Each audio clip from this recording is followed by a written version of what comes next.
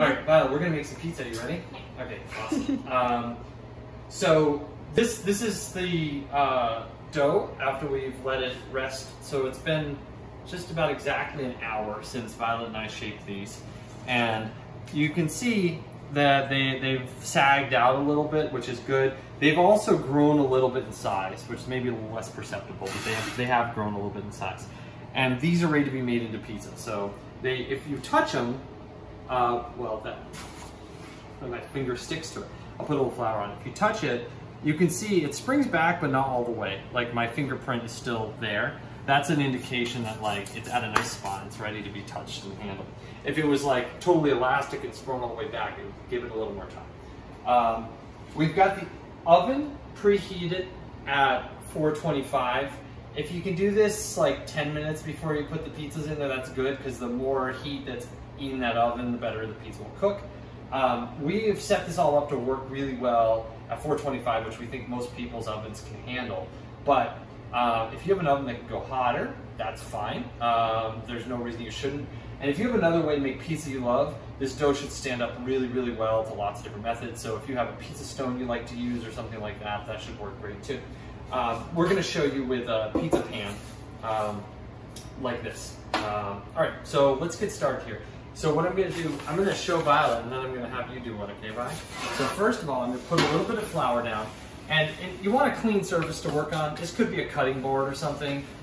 We happen to have this like big butcher block counter, which is really nice for this because flour likes that wood surface. But if you have marble counters or some laminate, that should work fine as well. So what I'm doing right now is just getting a little bit of flour on the dough.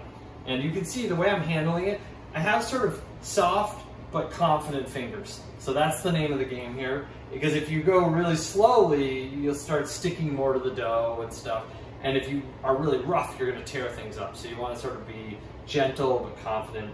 And then what I'm going to do is I'm going to use my fingertips like this to press down. And what I'm doing when I do that, you can see a bubble right there. I'm displacing some dough and using that to stretch it out. And it's allowing the dough to sort of start stretching out without fighting me. It's also allowing the bubbles to collect and stay in place so that we have like a nice shape to the dough, and we have like a nice crumb once it's built. The crumb is what we call like the inside of it. So you can see I'm just pressing it with my fingers a little bit like that. And I'm not pressing on the edge where I'm going to build the crust later. I'm going to flip it over and just do a little bit more of this, okay? So that's the first step, is just using your fingers to press it down a little bit. And you can see it's grown a little bit in size, but it's not as big as we want it to be. The next thing I'm going to do is I'm going to define my crust. And so if you like a really big crust, you would hold back a little more.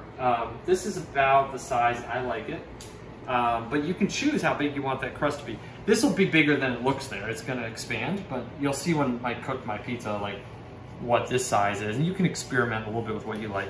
So I'm just going around with my fingers, making a nice hard line, and I don't want to press through it. I'm not trying to rip the dough, but I'm just pressing a nice hard line there between the center of the dough and where I want the crust. And like I said, you can make a thinner crust, like less crust or more crust, depending on how you do this. So I've got a nice circle there where I've pressed in with my fingers, and that's sort of my crust line. The dough's thicker here, and it's thinner right there. And now I'm just gonna pick it up. So I did that sort of quickly, but I'm gonna gentle fingers, but with confidence. I'm gonna pick it up, and I'm gonna use the back side of my hand to support it. And it's pretty delicate in some ways right now. Like it has a nice stretch to it, but if I grab it with my fingers, they might go right through it. So that's why I'm using sort of broader, more gentle surfaces. And so I'm just flipping this gently, and I'm running my fingers. It's mostly expanding with its own weight right now. I'm not even doing much. I'm mostly just sort of letting it expand with its own weight. And you can see now it's grown a lot. So this is pretty good. I want to make it just a little bit bigger.